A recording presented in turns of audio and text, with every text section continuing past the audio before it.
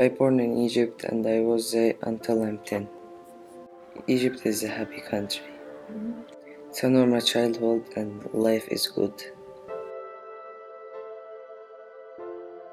I moved to Japan when I'm 10 years old. I'm very excited to be in Japan. But life also difficult there because the language is very hard. Study and listen to Japanese people for 10 months. I achieved my goal and I could speak Japanese very well. Every day we have to clean 25 minutes in school. For weeks and we clean in week corridor. After a week later we clean toilet. Week later we clean the class. This is Japan. And this strange me at first, but it became normal.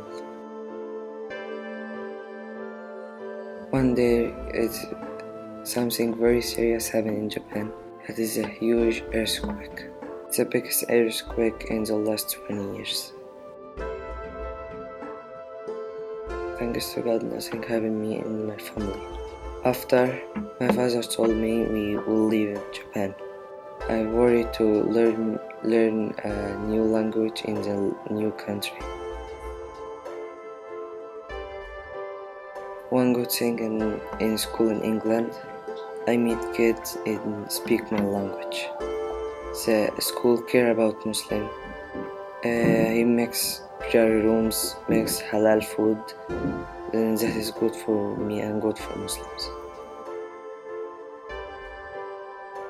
In future, I would like to be a dentist. I won't stay here because my study and English, but I want to go to Egypt to see my family and go to Japan to see my friends.